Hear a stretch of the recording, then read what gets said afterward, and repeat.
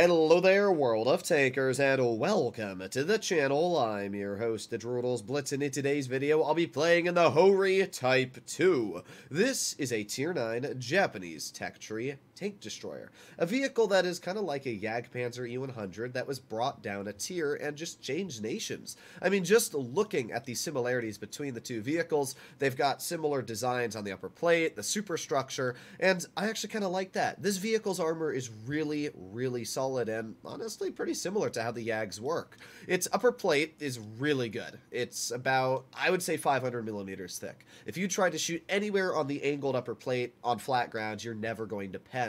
I've in fact had a lot of moments even aiming down on the upper plate like this and still bouncing it because it is such a ridiculously thick plate. So when you're aiming at the Hori Type 2, essentially just don't even bother shooting at the upper plate. Either go for the lower plate or go for the superstructure, which is the little flat panels next to the gun.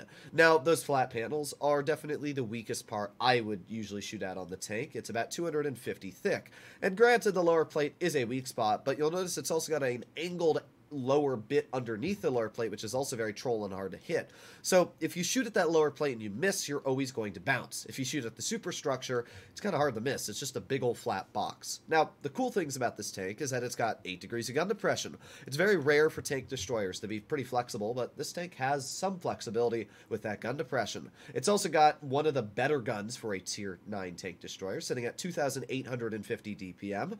Really solid pen at 290 on the standard, 340 on the premium, and its average damage is 560, and the premium only goes down to 545. So essentially, you can fire premium rounds all day and only lose minimal damage that barely is going to make a difference in the battlefield. Dispersion's good. Aiming time is a bit mediocre, but it's still plenty aiming time to get the job done. Overall, the tank is a really unique vehicle. When it comes to mobility, it's definitely not the fastest, only going at a top speed of 37 with a pretty poor power to weight, but it does reverse at 15, which is nice, so I'll give it that. It doesn't really need top speed, though, because after all, you are a tank destroyer. So the majority of the game, you're not going to necessarily sit directly in the front line. You're going to stay, like, midline is what I like to do in this vehicle. So the enemy team has an AMX 50B, a 57 Heavy, and an M103, plus they have a T110E4 and an Object 263. They are all somewhat heavy vehicles that we might expect to see going this side. I mean, the lineup's not really fair. We have a lot more heavies than they do, and all of ours are pretty solid as well. So I guess we'll see how this battle does turn out. I'm going to cross all the way down here. You can see the tank's not super slow, as I was saying before. It definitely can get up to a speed that is not bad at all. So we got a nice shot into the T57 Heavy already, and that's a 524 slap into his vehicle. He's going to try and dump his clip, and while he's doing that, I'm just going to poke him again, and boom, there you go, another slap. 2 big rolls that were low rolls, I should point out, but even with that, we're still getting out fine damage.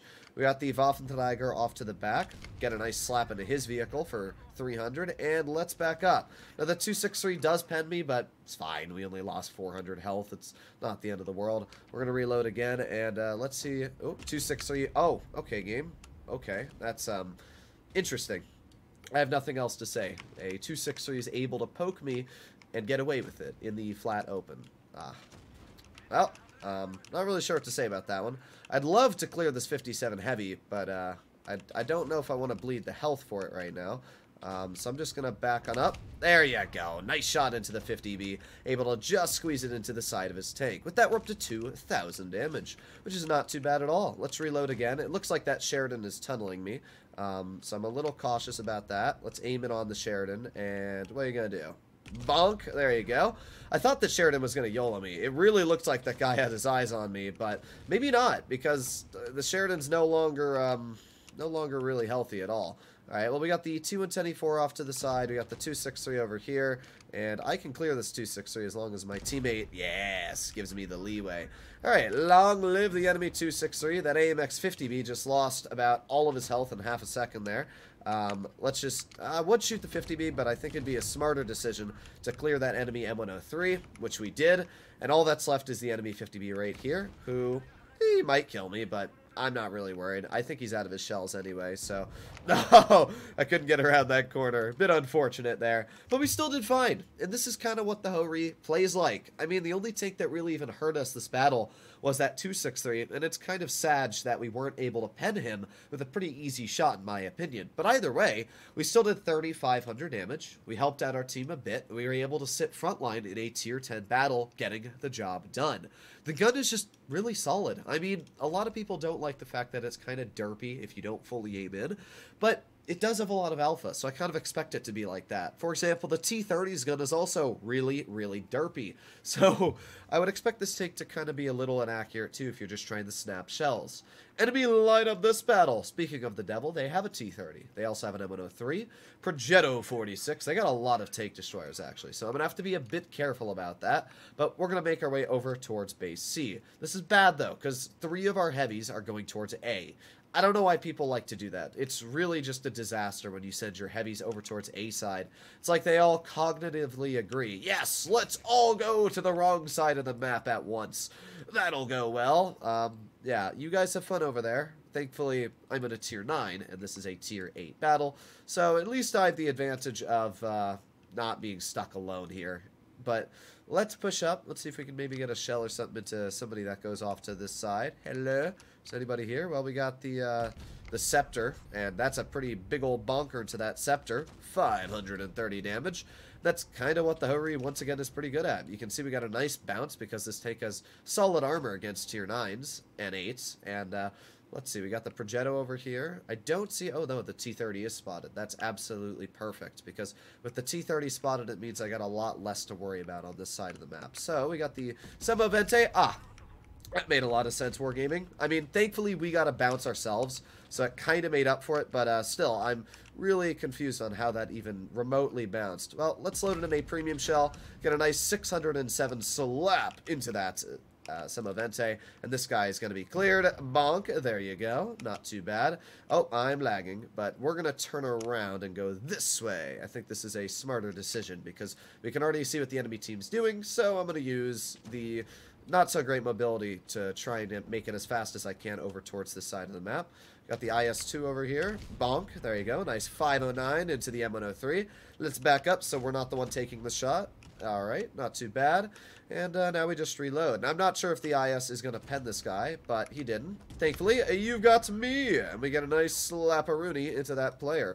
Already, we're doing pretty okay. That T-30 somehow managed to bounce my teammate there, which is honestly pretty impressive. We got the Progetto off to the side, and I kind of want to slap that Progetto, but I don't think I can. Well, it's a weird game that's taken place here. The T-30 just finished off my teammate. We got the Borsig. Okay, so what I'm going to do is I'm going to go off towards this side. I'm going to see if I can get a slap into the T-30. Which I did. There you go. And once again, you can see that upper plate gets me a bounce. As I keep saying, the upper plate on this vehicle is very, very underrated. It's a lot better than you would think. And because of that, it has the ability to get a lot of bounces. Now, unfortunately, we did get slapped by that Borsig for a pretty hefty chunk. But what we're going to do now, because I know that this Borsig is probably going to kill me, is we're just going to pull forwards and get a nice slap into that guy and keep on driving over here. And that Borsig is actually tunneling the T-49 rather than me because he wants to get that HE out, which means I'm actually able to just turn around. So that actually just gave me the opportunity to get some vengeance into this guy. Oh boy, my T-49 pushes him away. Teammates! Well, we still got the slap out. There you go. So we are still in a winning situation. That Borsig definitely could have done a lot better if he had shot me rather than the rest of the guys. But let's see if we can get a shell into that Prague, maybe. Come on. What are you going to do, Prague? This guy's got a lot of decisions to make. It looks like the one he's making, though, is to run. I don't know if that hit him. I am not sure at all, but I'm kind of hoping it did. Well, obviously, I'm hoping that it did. I'm going to drive over this side of the map, and we're going to see if we can cut off this Progetto. We are not super high on base cap right now, so this isn't looking amazing. Oh, there's the Prague. Okay, well, maybe we can hit him right here. Nope, he's on the other side of the map. Oh, nice. Okay, okay. I mean, this is a possible win. I'm just really hoping that our team gets there. Come on, 49. Yeah, this is going to be a win. Ooh, that was sad, but we're still going to win this. And dead. Okay. I definitely could have captured base C. Might have been a smarter decision, but I wasn't too worried because we had our 49 that was full health. So, not a bad game at all. Once again, we did 3,000 plus damage, almost 4k this battle, dealing 3945. We blocked 2200, and we were able to easily dominate this battle in a tier 9 tank. It's just a great showcase of the Hori Type 2. I really like this tank. I think it's a bit underrated. You never see this vehicle rolling around, yet it really is just kind of a Jagpanzer, as you saw how I played it at tier 9. So I like this tank a lot. Hopefully you guys like it just as much, and I'll see you all in the next one. Bye-bye.